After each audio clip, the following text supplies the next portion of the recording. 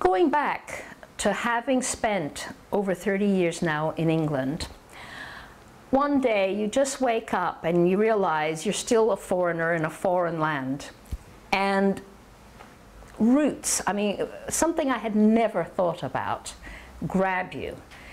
And I realized that I was in search of something that would take me back to my native Brazil. It would take me back to, in fact, roots that I probably didn't even understand, because even in my own family there are direct connections with the Indians in the Amazon, dating back to my great-great-great-grandfather, who actually married the daughter of an Indian chief. Almost a Pocahontas type story, which is quite amusing.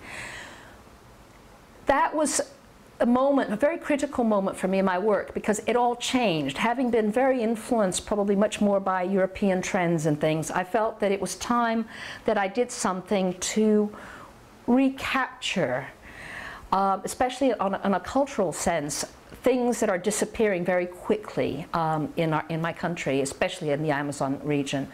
I've always had this interest in the ecological problems that we are facing, and the fact that Brazil still had a chance to preserve so much, whereas other countries had already destroyed so much. It seemed to me that whatever little or big or whatever that I could do to get a message across that this is happening.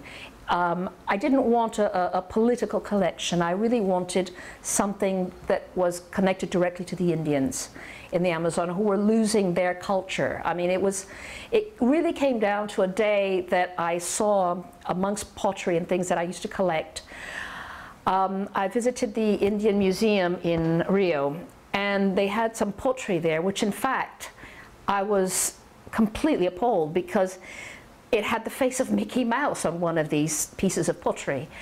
And I thought, this is just absolutely outrageous. I mean, not only are the lands being taken, they're being massacred, but their whole culture is eroding as well.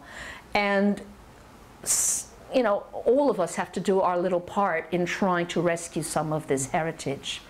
So yes, that's when I started to get very interested in doing something with the culture that we still have from the Amazonian Indians.